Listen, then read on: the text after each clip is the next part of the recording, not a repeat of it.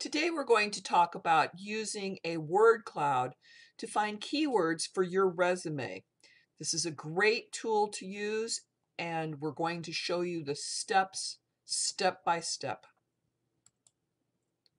One of my favorite tools is Wordle. It allows you to create a word cloud of your very own.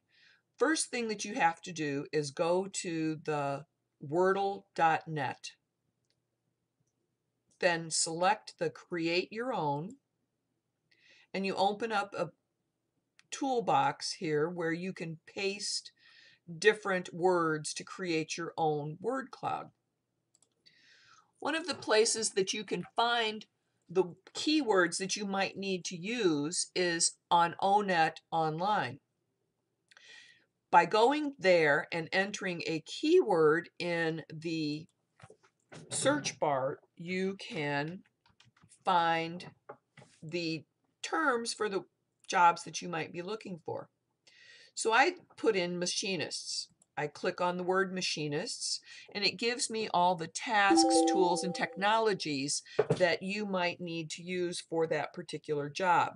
What we're going to do is we're going to copy the words from the tasks and then paste it into our Wordle document. Next thing that we're going to do is go to a job for a machinist, and we're going to pick one out of LinkedIn for this one. We select the job, we go to the purpose or the job requirements, maybe both, copy all of that, and then go back to Wordle, paste at the end of the other one, and then go to perhaps 3 or 4 other places to get job descriptions so that you can combine a number of places to obtain the keywords that will be best used in your profile. So next we're going to go to Career Builder.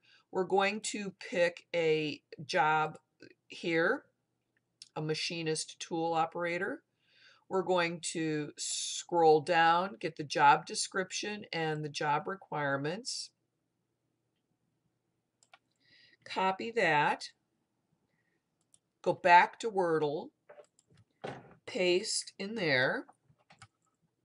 Now we're going to go to Monster, find a machinist job, and we're going to go to this one in Montgomery. We're going to find out the job requirements. Now this one has limited job requirements, so we're going to copy those, go back to Wordle, paste those words in there, and now what we're going to do is click Go.